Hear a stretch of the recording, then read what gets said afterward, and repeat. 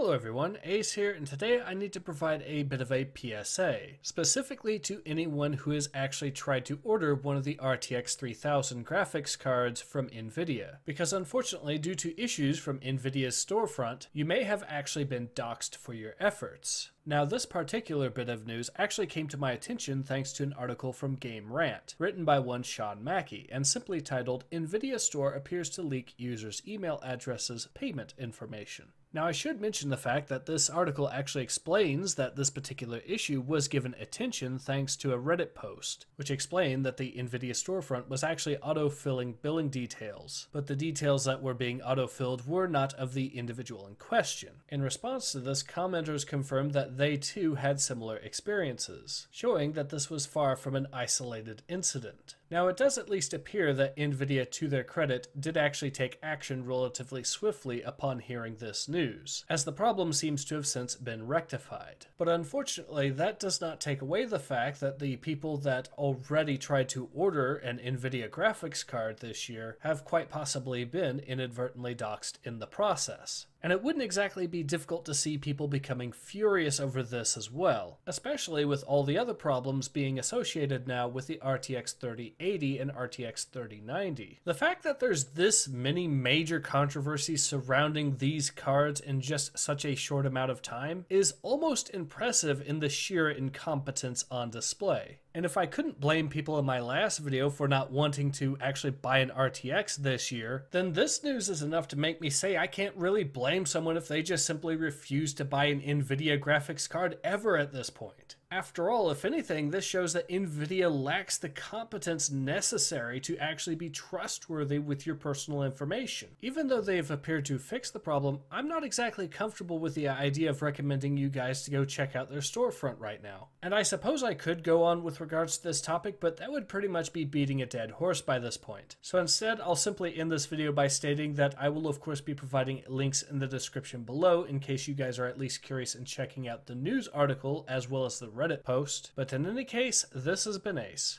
Hope to see you guys again soon. Take care. Ace out.